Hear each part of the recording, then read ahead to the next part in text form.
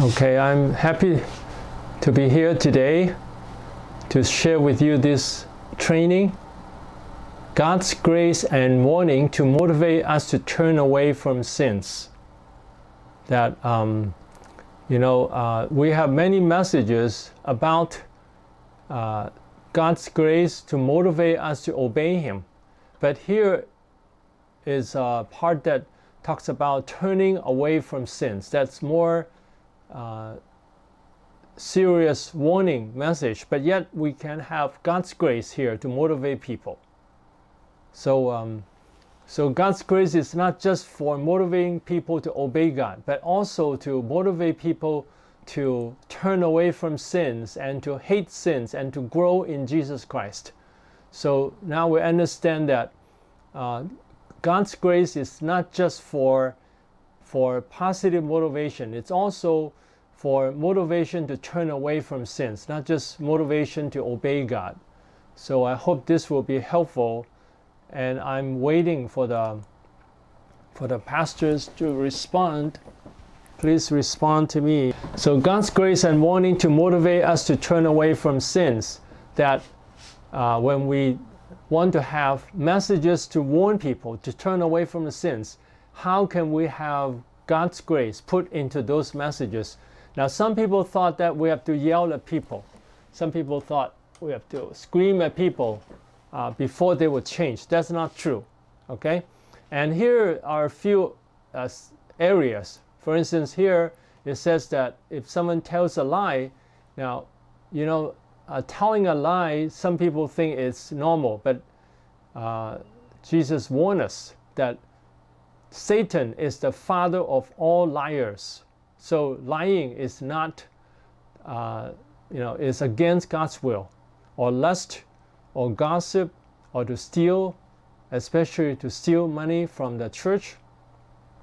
So now, let me just here briefly say how we can motivate people not to do these things. So briefly say, so that you have a better understanding when I don't have so many points. Okay? When we want to help people not to tell lies, so what can we do? We can tell them, God cares about you, God loves you, and God is an honest God. In God there is no darkness, no sins, and no lying. Now it's very important. As I explained to some pastors who do the assignments, I said that it's very important that the whole sermon follows the theme. So if the theme is to warn people not to tell lies, then every part has to do with lying. So God's nature here would be God doesn't tell lies, and God doesn't like liars, and God cannot have a good relationship with liars. And when God sees a liar, He cannot trust the person. He will not entrust His kingdom to such a person when He sees that person tells lies. So this is God's nature, His holiness. At the same time, He cares about people. He wants to forgive people. He wants to change liars because He knows that everyone has told lies. There is no person in this world that has never told a lie. We all have told lies. So we all understand that it's natural for people to tell lies to protect themselves.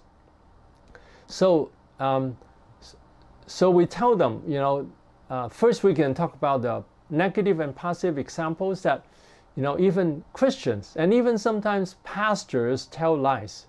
And then the pastors would lose the trust of the people, because when they found the pastor has told lies, then they would not trust him anymore. So that's negative example. And positive example are people who really want to be honest all the time, and these people has the trust of people. And God's nature is He is a trustworthy God. He never tells lies. All the promises in the Bible, they for sure God will make all these promises come true, and he promised to bless those who follow him, and his promise will come true. So he never tells lies. And his grace to people, okay, to grace to people is that when a person is converted, he put the Holy Spirit in him, and this Holy Spirit doesn't like lying. So when the person wants to lie, the Holy Spirit will convict him of his sin and motivate him to repent of his sins and turn away from the sin. So this is the grace related to telling a lie. So this is very important, that the whole sermon would relate to telling a lie. So the grace is that God lives, when the Holy Spirit lives in us, he doesn't like lying. When we want to tell a lie, then the Holy Spirit will convict us of our sin, and we'll feel uncomfortable. We'll feel convicted. And then for some Christians who are not strong in the Lord, or who have not really committed to telling the truth all the time, they will struggle. They will say, I have to tell a lie now. If I don't tell a lie, I might get in trouble. So they think that it's better to tell a lie. So that there is a struggle. But the Holy Spirit speaks to us and guide us to repent of the sin and turn away from telling a lie, but to tell the truth. So this is telling the steps. It's very important that we share a message with people. We don't just say don't tell lies. We don't just say one step, don't tell the lies, but we tell them the steps inside our hearts. As Christians, as pastors and Christians, we grow in telling the truth. And in the process, we have learned that when we have the desire to tell a lie, the Holy Spirit will convict us and we'll feel uncomfortable. And then we also have experienced this struggle of the Holy Spirit and our flesh, that our flesh doesn't want to tell the truth, and the Holy Spirit wants us to tell the truth. So inside we have this struggle with any kind of sin. So whenever we talk about any kind of sin, we want to draw from our own experience in the past, that in the past we have told, we ourselves have told lies, and we know the struggle, how not to tell lies. So we had this struggle ourselves. So we understand the process, and we want to tell people not to tell lies, and tell them the process we went through ourselves. Okay? So that's God's grace. And then God's grace of the transferable grace, that He can help us, give us strength and wisdom to help people not to tell lies. And then the reward and blessing, when we are honest all the time, we tell the truth all the time, God is happy with us. God will reward us, and He will bless our whole life. So this is the motivation from God's nature and grace. And then why do Christians still tell lies? So every point is related to telling a lie. So why do Christians still tell lies? Because many Christians still think that they can run away from God. They think that they can just hide their lies from God. It will be a long time before the final judgment. So they think it doesn't matter. So that is the reason why many people fall into sins, because they think it doesn't matter. Okay, so that's the reason. And then the warning. The warning is that when a person tells lies, then he's quenching the Holy Spirit. Then he's stopping the work of the Holy Spirit. And the Holy Spirit is not happy with that. And then God is not happy with that person. There will be a problem with the relationship with this person. And this person could, the relationship with God will become weaker and weaker. And then if he continue to quench the Holy Spirit, then he could be telling lies all the time, and then he would lose the presence of God in his heart. He will lose the Holy Spirit in his heart, and then he can lose salvation. So that's the worst scenario. So how can we stop telling lies? So we can think about how in the last time we overcome our lies, or the last time we told a lie.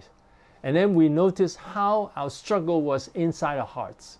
Then we understand human nature. Basically, people tell lies for two reasons.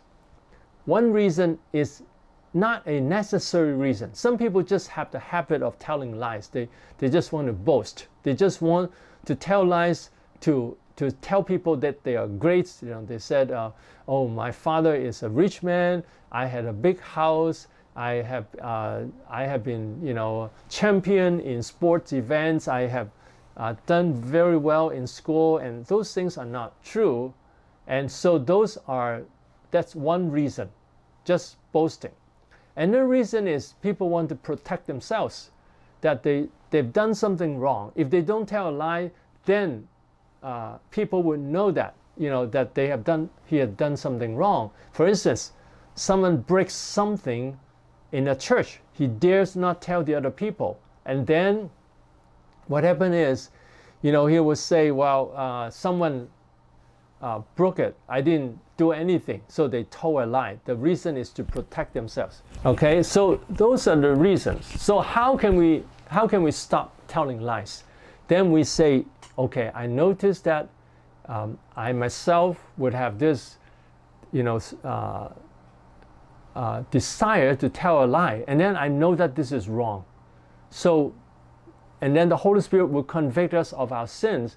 And then when we trust in God and we say, if I follow God and obey God in every way, then we'll be blessed by God. Remember, I talked about 4 motivations. First point is that God loves us very much. Second point is we are very precious. Third point, if we trust in God, love God, have a good relationship with Him, and obey and serve God, God will bless us. And the fourth point is that if we don't obey God, if we tell lies, if we sin, then there will be destructiveness. Then there will be destruction to our life. So we understand that if we tell lies, then destruction can come to our life. So we say, yes, Lord, I don't want to tell lies. And I ask God to forgive me. And then I will tell myself, okay, I have to face the consequence of what I did. Even though if I've done something wrong, I have to admit that, and I have to stop it so that I will not be covering one lie with another lie. And then sooner or later, he has to tell more lies to cover the other lies. So these are steps, ways that we can overcome telling the sin of telling a lie. Okay, so I'm using simple things to illustrate this. Okay, lust. So the negative and positive examples of people. Now, it's true that lust and fornication, adultery are something common even among some Christians. Some Christians would watch pornography online and they are tempted by women or men, you know, the opposite sex, that they are tempted. And then there are pastors, and of course many laymen too, who fell because of fornication or adultery. So there are negative examples, and positive examples are, there are people like Joseph. He really ran away from adultery. And also many Christians, they really keep their life clean and holy. In the whole life, they don't commit any adultery. So those are negative and positive examples. And then God's nature and grace. In God there is holiness. There is no lust, no fornication, no adultery. He hates those kinds of sins. So you see that each point is related to the theme. So God hates adultery. God hates lust. And God doesn't have those at all. God is very clean. In His relationship with us, God is very, very clean. So God doesn't have any kind of lust inside Him. And He's happy with those people who have a clean life. And He cannot stand people who are lustful. If people are lustful, God feels very uncomfortable when God's presence come to that person. That's why God's presence will be very weak with such people. Okay? And then God's grace. How does God help us to overcome lust?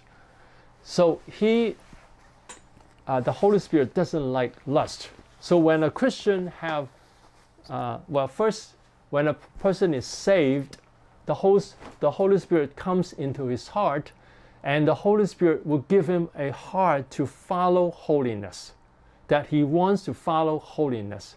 But very often, he could fail. He could give in to lust when he sees a beautiful woman, or when she sees a handsome man, and then they are tempted, and then they fell. But the Holy Spirit will keep moving in our heart. And actually, in the hearts of most people, it's not just one step to adultery. There are many steps. The first step would be looking at a woman. The second step is thinking about a woman, and then cannot stop thinking about her, and then keep thinking about the person day and night, and then start to take some action, and then there is one point that he crossed over the line to commit adultery. So there are steps, and the Holy Spirit will speak to us in every step. The Holy Spirit will tell us, would remind us of our sins, and then when the person pray to God and praise God, he will have conviction in his heart. He will not have peace. The Holy Spirit will tell him to stop the lust, to stop the fornication. And then if he responds to the Holy Spirit, God is very, very happy. God will give him more motivation, and God will give him joy when he overcomes his fornication. And God will reward him and bless him greatly. So this is what God does to motivate a person. So, and then God will reward that person when the person obey God. And then God will bless his life and bless him with a good wife or a good husband to a woman. So God will prepare a good spouse for the person who live a holy life. And then why do Christians still commit adultery? Because, so now is the reason. The reason is that because there are temptation in the world, and there are more and more temptation. Temptations come easily now. And there are people who wants to have fornication and adultery in the world. Even online, they look for people to commit adultery. So this is very common now. And then also some Christians fell to lust and fornication, and they gave a bad example to other Christians. And when they talk with other Christians, they would talk about women in a church, and then it caused the other Christians to fall also. So these are what happens. Why do some people fall? Because they could not, they see bad examples, and therefore they fell. Okay, and then a big reason is that because we have this inside us, we have this desire. We have this desire for being to be loved. And then, so when a person sees a beautiful person, he wants to be loved by this person. He wants to be comforted by this person. He wants to touch that person. So there are all kinds of desire from us that if we don't have the presence of God to tell us that God has prepared, the perfect person for our marriage, or God has prepared a single life. Now, for some people, God prepares a single life. It doesn't mean that would be painful. Single people have more time to serve God. So when he sees that my life, I can bless so many people, and God will be happy with me, and forever and ever I will receive eternal reward, then he will say, well, it doesn't matter if I don't get married. So it's not necessary to get married. Now, when I came to Africa, I noticed something. Some people always refer to my wife as mother, mom. I said, she's not a mom. She doesn't have children. We don't have children. And then people are surprised because in Africa, everyone is, you know, the women are all married and they want to have children. And also when we sometimes brought some ladies to Africa, and they always call them mom. I said, they are not moms, they are not married. And they couldn't understand that because in the African culture, it's like people have to get married. But that's not true. In Romans chapter 7, Paul talked about that, you know, being single, you have more time for God. You know, we don't have to be married. Not everyone has to be married. And so this is a culture or even maybe a social pressure to get married. And so sometimes people just rush to marriage with non-Christians, and this causes different kinds of problems because then a non-Christian would be tempted easier into fornication and adultery, and that will cause different kinds of problems in the life. So these are problems that what we need to handle.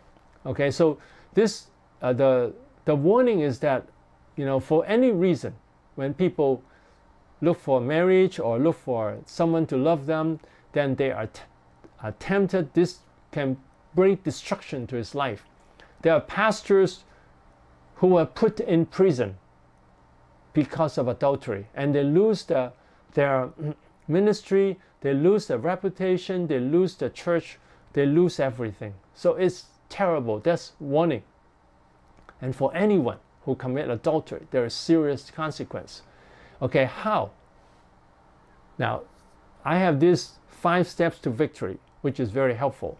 First is being aware of the sin. Second is destructiveness. I know that it is destructive. Sins are destructive. And then third, the Bible. What does the Bible tell me? And then fourth, pray for forgiveness and strength. And 5, choose to obey. So for lust, we can follow this. First, if we are aware that we have lust for someone, and then we believe that this will bring destruction. So stop staring at that girl. Stop thinking about her. Turn away. Think about God. And pray to God. So second is believing that is destructive. And then third is, what does the Bible say? The Bible says, flee from adultery. And then be holy, as the Father is holy. And then 4, pray. You know, when we pray, the presence of God comes. Thank you, Father. Thank you, Father. You're a loving God. Hallelujah. Praise the Lord. We'll have more strength to overcome our sins and ask God to forgive our lust. And then 5, I choose to think about God. I choose to bless that woman instead of lusting after her. I bless that woman to have a good marriage. That I also prayed for blessing for myself so that I will not fall into lust or adultery. So those are ways that we can overcome the lust. Okay, and then gossip. So a message on gossip. So the negative and positive examples, you know, for the gossip is that every idle word will be, you know, in a judgment time, that every idle word of ours will be presented in the time of judgment, and will be judged according to what we say, whether to judge whether we are righteous or wicked. Okay, the negative and positive examples. Now, it's true that even many Christians gossip. What does gossiping mean? Gossiping means that we talk about something with somebody, talk about the negative things of somebody, but without the desire to help the person. We just want to talk about it for fun or spread the bad news about somebody. We don't have to spread the bad news of somebody. We don't have to tell people how bad the person is. We want to build up people. We don't want to tear down people. But some people just, they don't care about other people's reputation. They tear down people, or they just talk about other people for fun. So it's a fact that even some Christians gossip.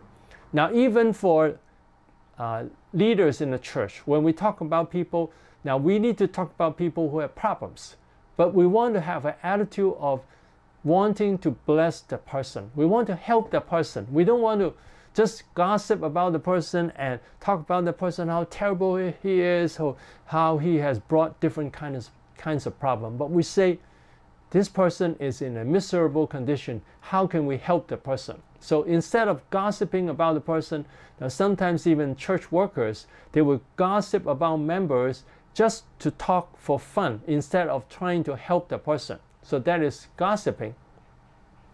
So negative examples and positive examples that, for instance, I myself know a missionary called Carol Halter. She's very, very careful in her words, that she doesn't want to talk about people's things, and she's very careful not to gossip. So I've known people like that, and I've known even ministers who gossip. I've known two kinds of ministers. So there are negative and good examples. Now there is one negative example like this.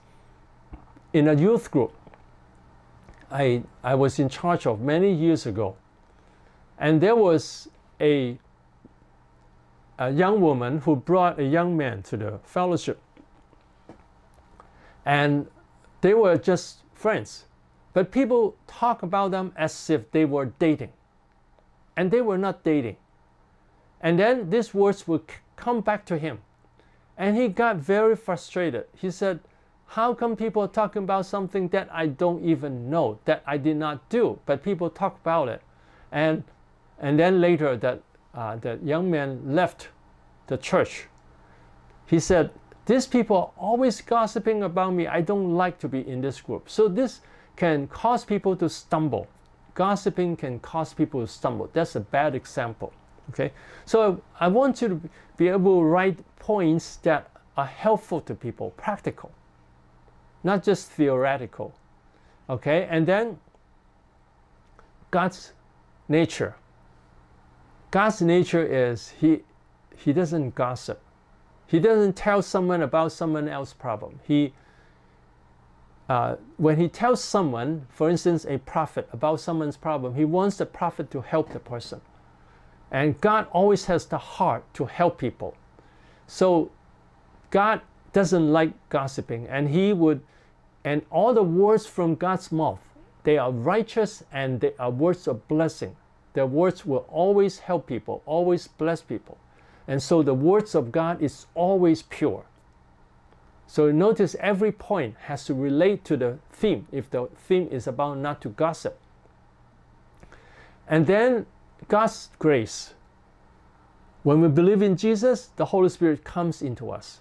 And the Holy Spirit will remind us what we talk about other people, what we say about other people. And then the Holy Spirit will convict us of our sin of gossiping and the sins of talking down on people, hurting people's feelings, saying negative words to people. So the Holy Spirit will convict us. And then if a person would respond to the Holy Spirit, if they have a good relationship with God, then they would respond to the Holy Spirit, and then they would have a stronger motivation to overcome their gossiping. And they want to talk in a way to build up people, not to cut down people. So that's the work of the Holy Spirit. The Holy Spirit will continue to work in the heart of people. So this is motivation by grace. We don't just tell people not to gossip. So we want to talk about how God changes our lives so that we don't want to gossip. And we don't want to say things that hurt people. We don't want to say things that despise people, that make people feel inferior. We don't want to say things like that. We want that Holy Spirit will motivate us to say things that bless people, to motivate people. Okay, and then the grace of transference, the transferable grace, that God will give us the wisdom to teach other people how to not to gossip. That as Christians, we want to help other people not to gossip. If people are gossiping, we'll say, let us pray for this person. Let us find ways to help this person instead of talking about his problems. And then reward. and blessings. When a person is pure in his words, his words are full of love, then God is very happy, and God will bless his life, and he will have better relationship with people because people will like him. People will like to relate to him. So he'll get reward in his relationship with people. Okay, but why do people still gossip? Because it's a human nature to criticize people, to think of the bad things of people. They think that when they talk about the bad things of people, they step on a person and then they themselves can go higher by stepping on people. That they think that then they can lift themselves up higher than other people. So also people, they are bored. They want to talk about something exciting. If they find out some secret about a person and they talk about it to another person, they find it interesting. This is interesting talk. This is the fun time of the day. Now it could be fun, but God doesn't like it. And God would not bless the person. So these are reasons why people gossip, and it's destructive. It would destroy the person's life.